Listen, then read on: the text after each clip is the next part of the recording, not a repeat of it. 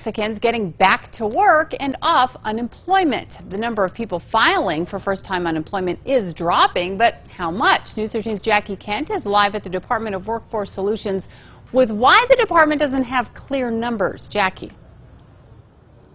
Kim, salons, gyms, and restaurants for dine-in reopened on Monday, but the Department of Workforce Solutions says it could still be weeks before we know how many people are going back to work. We're at the point now where we've got roughly 1,000 people still applying every day, and there are some people that are going back to work, but for a myriad of fairly complicated reasons, it's hard for us to track that number as is.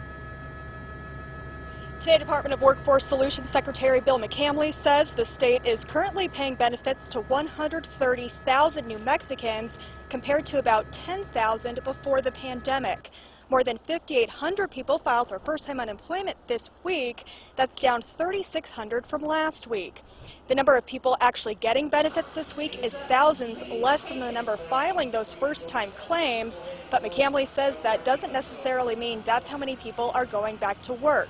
He says there's not a good way to track the reasons for people getting off of unemployment.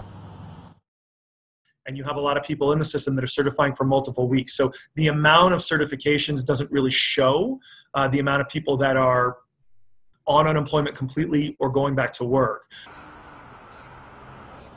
McCamley says the number of people who went back to work as more businesses opened this week is not reflected in this week's totals because the workers won't report to the system until Sunday. They're also not taken off the unemployment rolls for 3 weeks. We also asked if there's a way for Workforce Solutions to track how many people have been offered their jobs back with the same hours and wages, but refused because they make more off of unemployment. McCamley says that employers can report those instances on an online form on their website. Back to you. Okay, thanks, Jackie. Now on Monday, the Department of Workforce Solutions is hosting a virtual town hall with employers to answer questions about the rules for going back to work.